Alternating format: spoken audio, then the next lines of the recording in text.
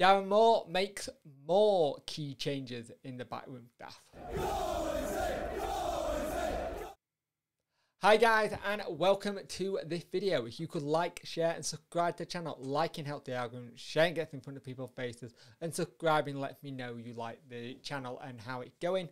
And if you hit that notification bell, it will let you know when I go live, if I do, or if a video goes up. So, Sheffield Wednesday have made a key signing in their back room. So, staff addition in former Derby County and Rangers man. This has been reported on the Sheffield Star and the Yorkshire Examiner as well. Els has tinkered with their makeup of their behind-the-scenes setup since Darren Moore arrived as manager. In March, he has welcomed Steve Doyle to the club as the head of 13 Analytics. Doyle acted as a domestic and technical scout at Ibrox, where he centred on video scouting identical far-flung transfer target. Role became practically horrendous since the coronavirus.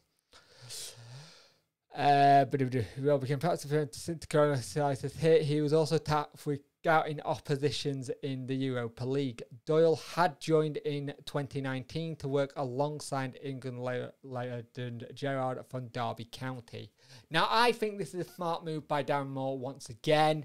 It's helping us get people in who can help with the scouting, look at different targets in terms of the transfer. We know we've got a good transfer set up already with what Steve Bruce brought in, and they're still at the club. Obviously, they're still working very well with Darren Moore and doing all the things that are right. I think this is another smart move by the club, though. It's showing you that we're starting to look forward with the club, looking to find out new targets, looking to look at what we might need. Having this kind of setup will help us in the long term.